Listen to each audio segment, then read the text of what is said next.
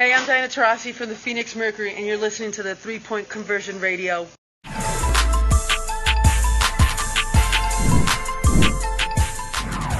Comes to the 3-Point Conversion. Great to see you as always. Welcome back. Thank you. As you embark on a new season, of course, the roster changes. Now you bring in Kia Nurse. As a defensive player, and you've been known for your defense.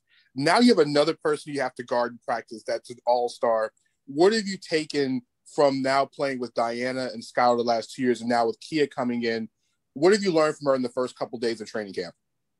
Yeah, I think my perspective for everybody is just for me personally to get better every single day.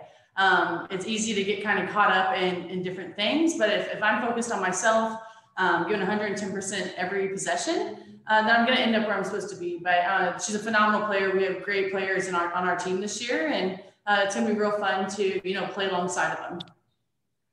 When you walked in the door for training camp this year, it's a little bit different than last year. Last year was the wobble. This year is you're actually in Phoenix. What has training camp last year or last season taught you about yourself as a player going into a season where you're actually in Phoenix this year?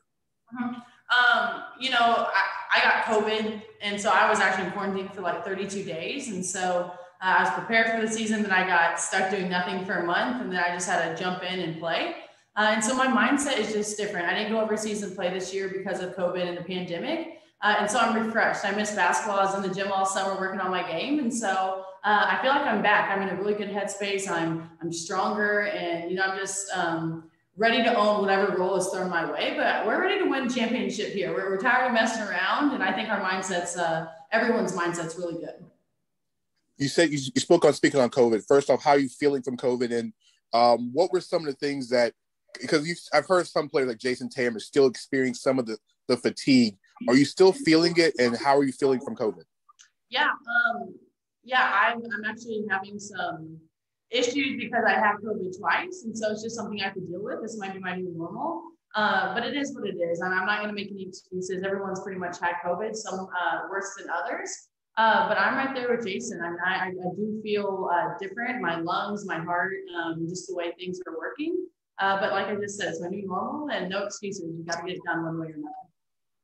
Speaking of get it done, has the coaching staff told you what your role is going to be for the upcoming year? Are you going to be playing more of the 3 or the 4, or they're going to have you all across the board this year?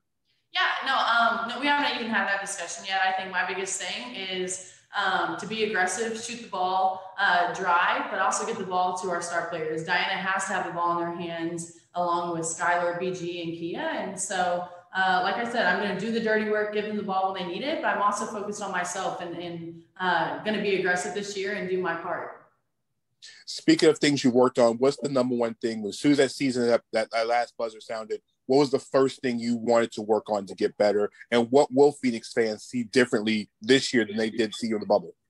Yeah, I think just my pace. It's I'm on year 3 now, so I'm starting to get the pace of the game. I'm starting to get into the system a lot more and feel comfortable. And it's starting to slow down a little bit, which makes a huge difference. I mean, there's a jump from high school to college to professional, and it just takes a little bit of time to get there. And so my main focus was, of course, knocking down shots and just my pace of the game.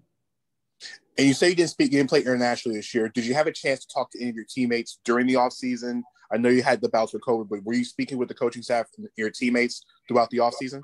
Oh, yeah. I mean, we all keep in touch. We're a big family over here, and so it's real fun to see them being successful overseas. But it might be fun. I mean, we're all trying to play together overseas so we can kind of keep that chemistry going. But everyone's killing it. It's really fun to celebrate your teammates.